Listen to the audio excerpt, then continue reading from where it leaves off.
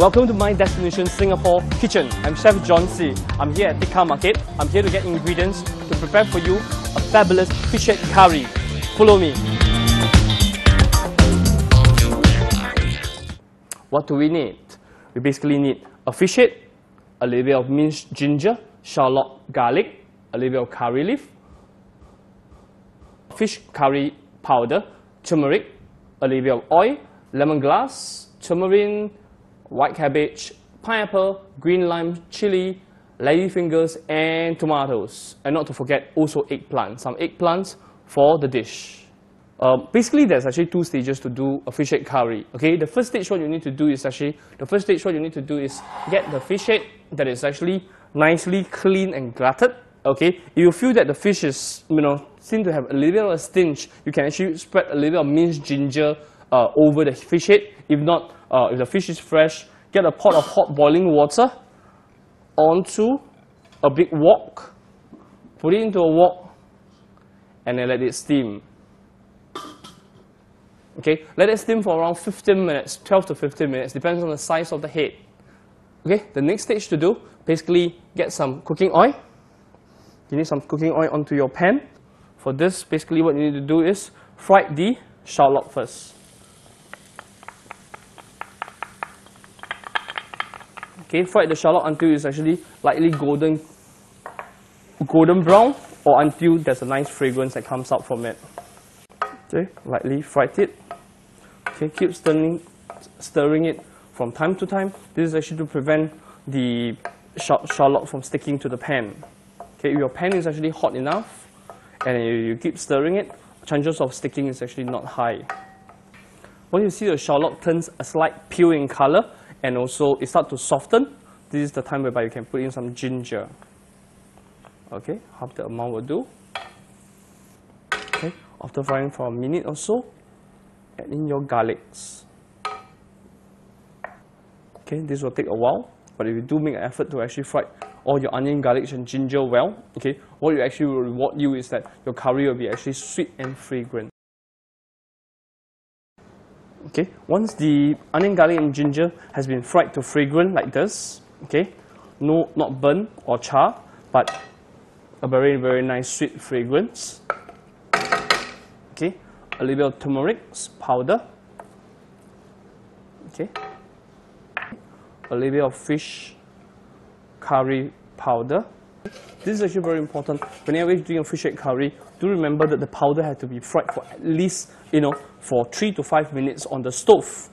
Okay, at low heat. Okay, this is to get away the nasty bitter taste from the powder, and it also will bring out the sweetness of the fragrance of the curry powder. Okay, this is done. A little bit of lemongrass.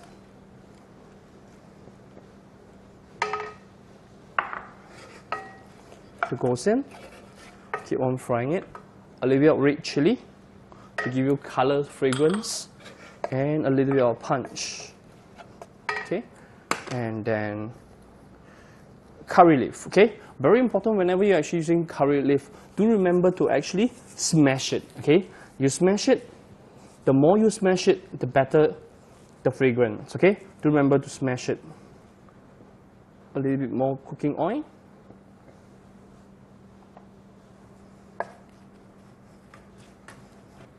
Okay, and then we add in a little water, okay, to braise up the mix.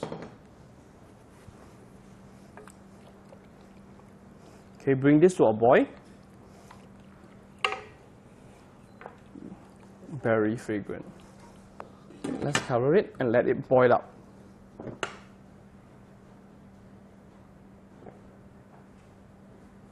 Should be very nice by now. Okay, then as the fish head gravy is actually brewing, do check on your fish head also. Wow. Okay, find one of the thickest point. Okay, with meat, just poke your chopstick into it. It should go in easily. Okay, if the chopstick is able to go in very easily into meat, basically what that tells you, your meat is actually cooked. Okay, so this is done. We just off the heat and then cover it. Keep it warm. So the gravy, coming back to the gravy, what you actually will need is you need some white cabbage. Okay, throw some white cabbage onto the gravy, a little bit of lady's fingers, a few numbers of tomatoes into it, and then 1 number of eggplant.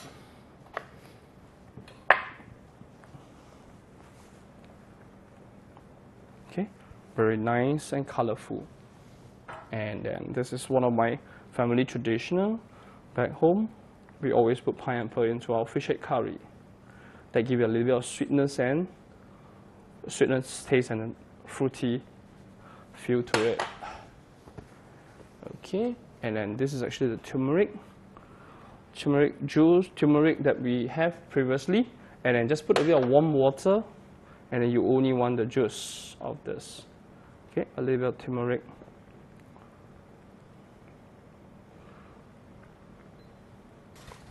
And then a little bit of green lime juice into it. Almost done.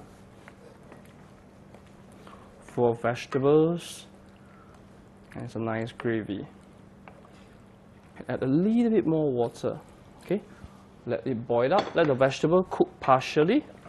Once the vegetable cook partially, we're going to put the fish head into the fish head gravy. Lastly,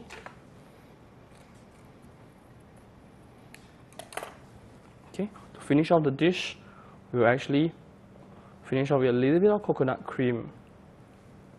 We have coconut cream to actually finish off the dish. Now for the hero of the show.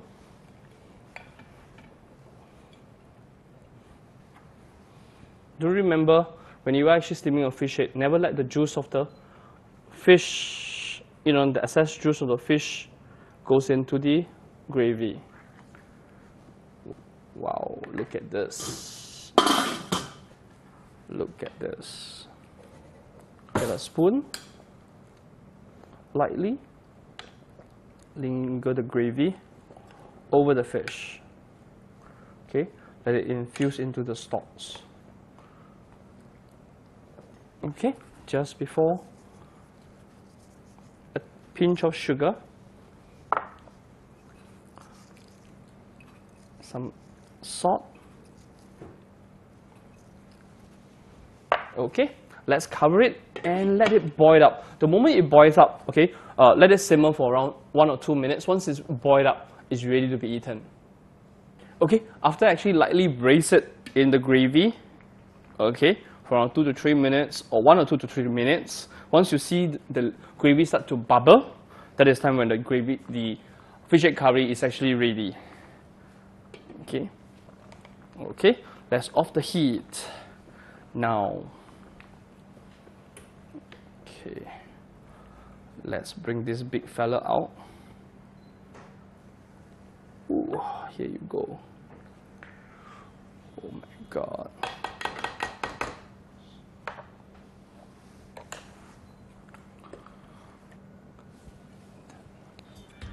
So this is how we actually do our Singapore fish head curry.